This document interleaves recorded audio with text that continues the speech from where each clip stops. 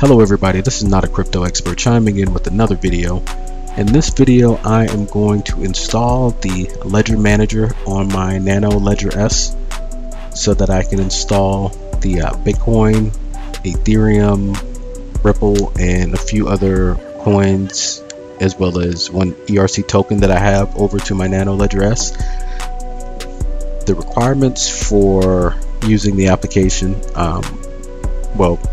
installing wallets on a device, is Chrome web browser. The operating system, it runs on Windows, Mac, or OS X, or Mac and Linux. The main thing is just that you have to use Chrome's web browser.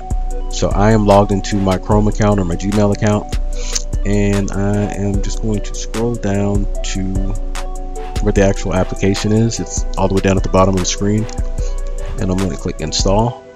Oh, and here are the system requirements right here. So click install, and it's going to ask me for my permission to add this to my browser. This is who it's by. It's from extensions. 600,000 people have downloaded it so far, so I am going to go ahead and download this, or add it to Chrome, excuse me. It's going to give it basically permission to your computer. Click on add app. Alright, now I am already authenticated on my Ledger. I've already typed in my PIN number. So here's the new app here. I'm just going to click on it. And if you sign into a different web browser, this will follow you. Your apps will. So you don't have to worry about losing your Chrome apps unless you lose access to your Gmail account. Alright, so I am being prompted that there is a new firmware update available. I'm not going to do that in this video.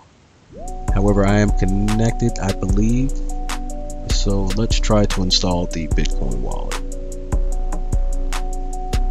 Okay, on my Nano Ledger S, I am being prompted to allow the Ledger Manager, so I'm going to go ahead and confirm that. And now it's installing the application.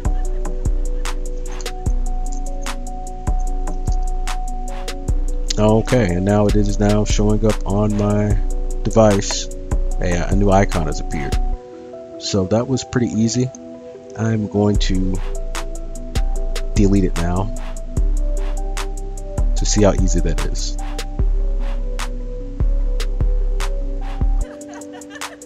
And it did not prompt me to confirm the deletion of the application, so be careful if you have a tendency to press things too quickly, because if you press delete, it will delete it for you, even though you can add it right back. And let's see if it's going to ask me for authentication on the app or on the Nano Ledger S. It did not, so maybe if it just requires authentication one time. But that is all this video was about, was just showing you how to install the Nano Ledger Wallet or Manager, excuse me, Nano Wallet Manager, and how to install the Bitcoin wallet on the Nano Ledger S. And as always, have a great morning, great evening, or a great afternoon.